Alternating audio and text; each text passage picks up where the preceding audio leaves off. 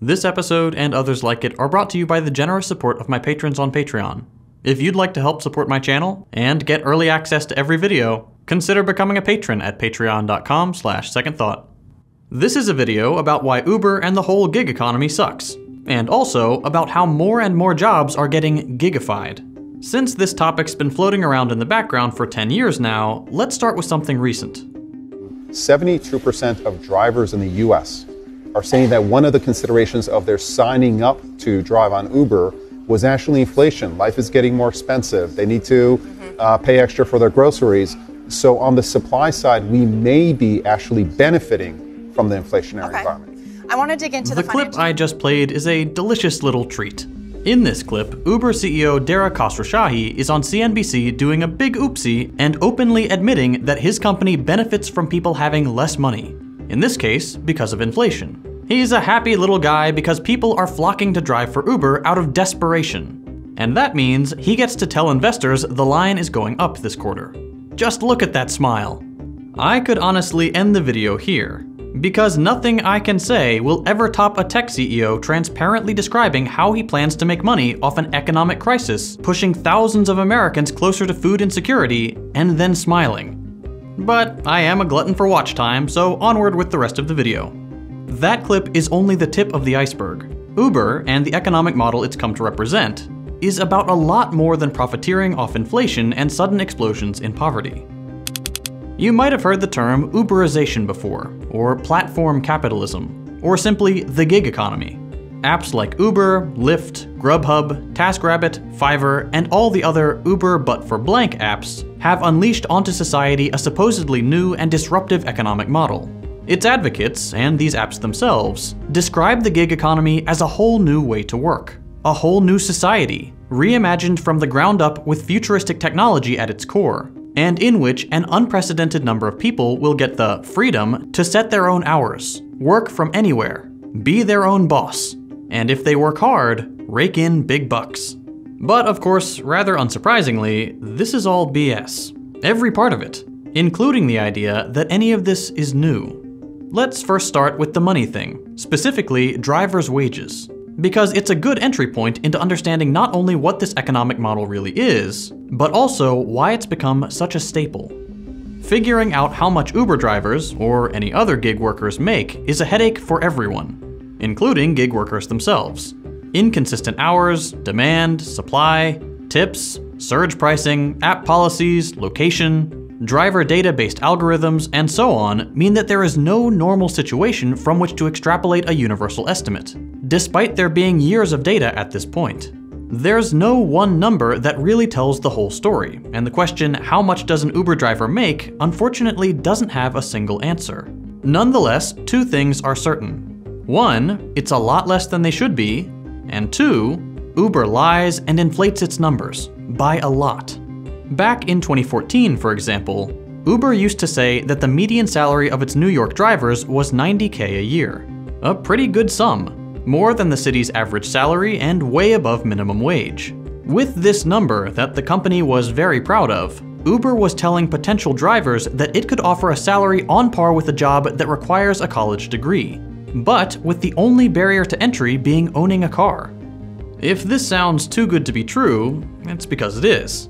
It didn't take long for reporters to look into it, and driving for Uber full-time absolutely does not end with $90K in workers' pockets. In reality, reporters estimated that New York's Uber drivers made around $12 an hour, or about $25,000 a year full-time.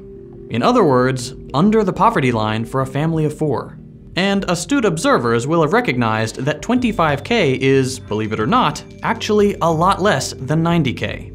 Admittedly though, this is just one calculation made pretty anecdotally. More recently, it's been estimated that Uber drivers' earnings are even lower, around $350 a month on average, and $155 at the median. These numbers are, again, hard to truly understand, because they lump together full-time, part-time, and occasional drivers. And while these numbers can give us a general idea of what's going on, there's still nothing specific. Luckily, you don't need specific numbers to understand the problem with Uber and other gig economy employers. Uber drivers, like almost all gig economy workers, are technically considered by the company as independent contractors. As such, Uber drivers do not get basic things like a minimum wage, health insurance, paid time off, sick days, overtime pay, or any other benefits associated with salaried employment. Every moment that you are not working is money out of your pocket, meaning that those for whom the app is the sole means of revenue have incentives to spend as much of the 100 maximum hours the app allows you to work per week doing just that. This also means that any major injury or sickness or any sudden life event puts drivers and other gig workers in a very precarious position. Uber's entire model leads to overworking and exhaustion, measures that Uber hardly combats with driving caps that still allow most waking hours to be working hours. Reports of drivers sleeping in cars and doing incredibly long stints are not only common, but can be exacerbated by the ability to switch between apps to avoid automatic cutoffs. The kind of move that makes sense when a 40-hour work week isn't enough to avoid literal poverty. And, unsurprisingly, Uber benefits tremendously from this arrangement. The freedom to set your own hours discourse has pretty successfully shielded the company from all sorts of criticisms about these kinds of consequences that are very much intentional. Any worker dissatisfied with their earnings, or the amount of work they're doing to earn a meager wage, can be told to simply work harder or smarter. Supposedly, you have the freedom to work as much or as little as you like. So if you aren't happy, you can just adjust those variables. Never mind that what the law is meant to guarantee for someone punching in 40 hours isn't applicable. But there's more to it. Thanks to, let's call it the legal optimization strategy of considering drivers independent contractors, all the costs associated with providing Uber service, getting people from point A to point B in a car, are completely shouldered by drivers themselves.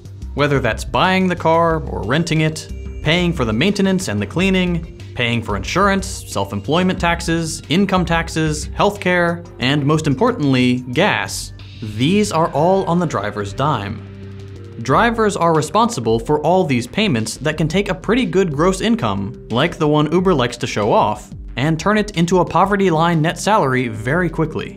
Normally, a company would handle most of these costs and need to provide at least a minimum wage. But thanks to this legal loophole, Uber doesn't.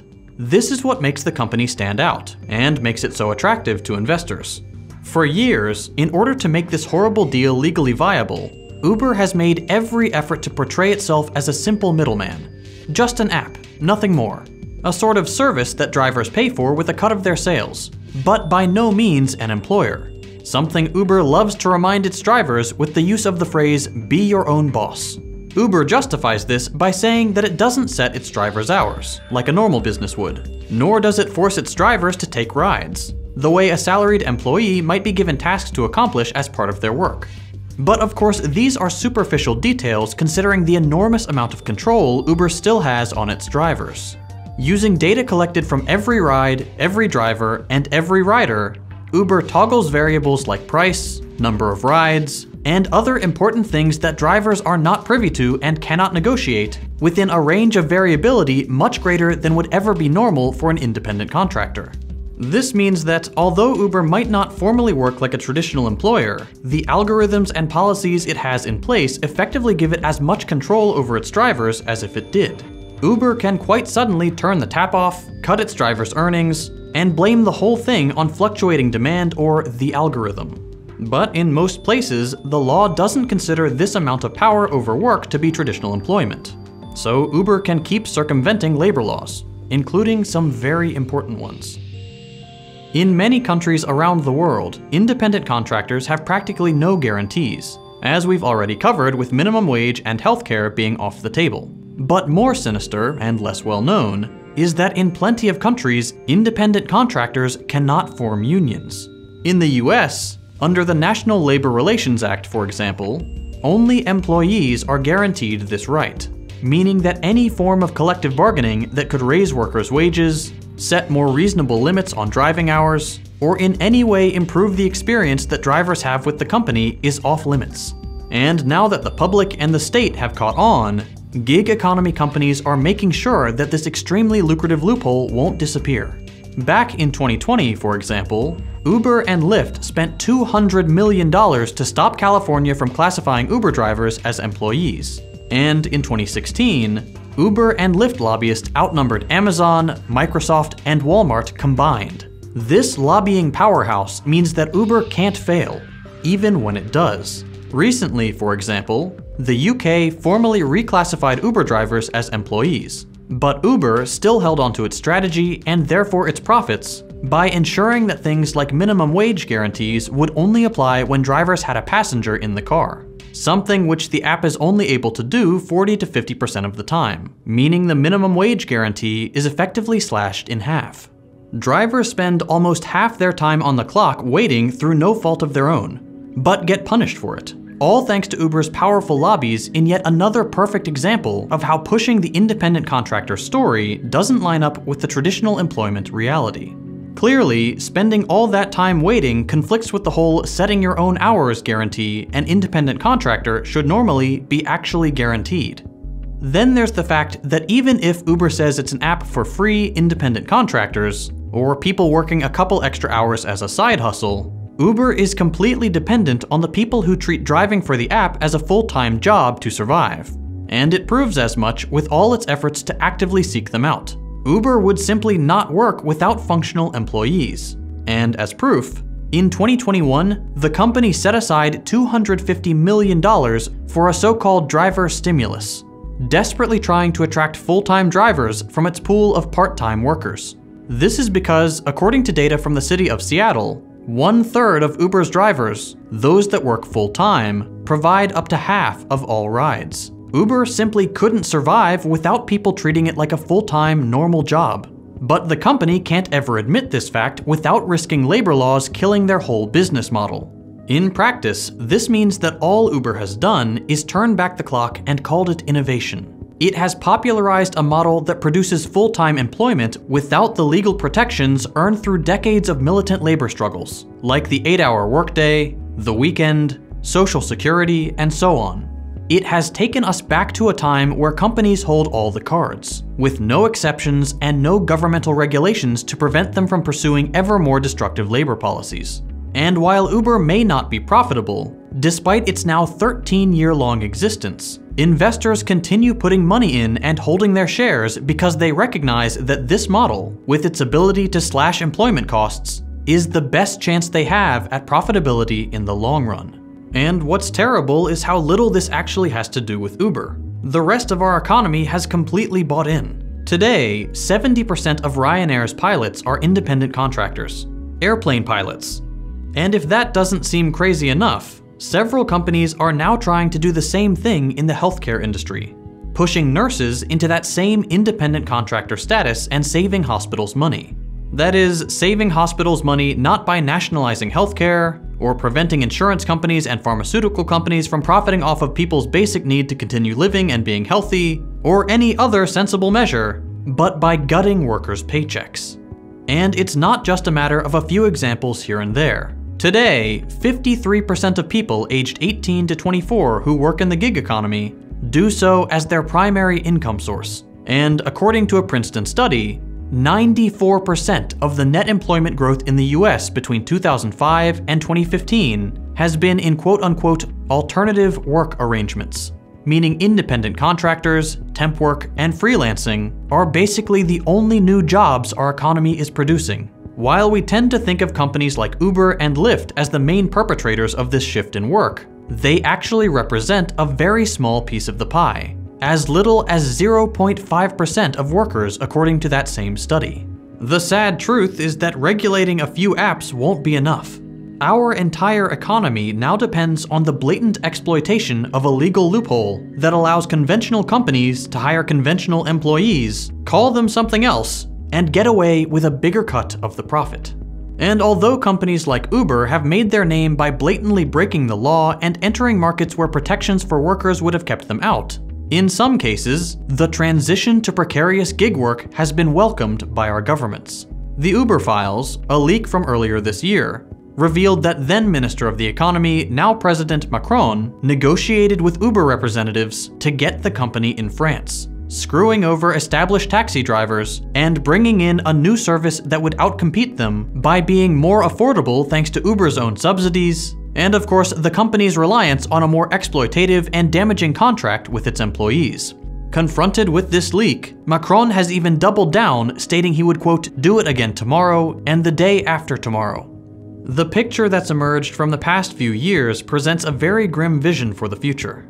The trend of precarious work that is poorly paid, unprotected, and maximally exploitative will obviously continue. Governments, beholden to the profit motive and the private interest that lobby them, will continue accommodating this exploitation, happily rolling back the gains of organized labor when they get in the way. Without intense organizing efforts, the future, and frankly the present, is not bright. For decades, people have been told that if they are poor, if they are miserable, that they should just work harder, make money by selling their time and energy to someone who will profit from their exhaustion more than they themselves ever will. It was always a raw deal. But now that even a full week's worth of work isn't enough, that companies gloat when inflation pushes people into more dire poverty, and that our governments welcome these changes with open arms, what could there possibly be left to support? Our labor landscape needs a complete overhaul, and we're not going to get it with politics as usual.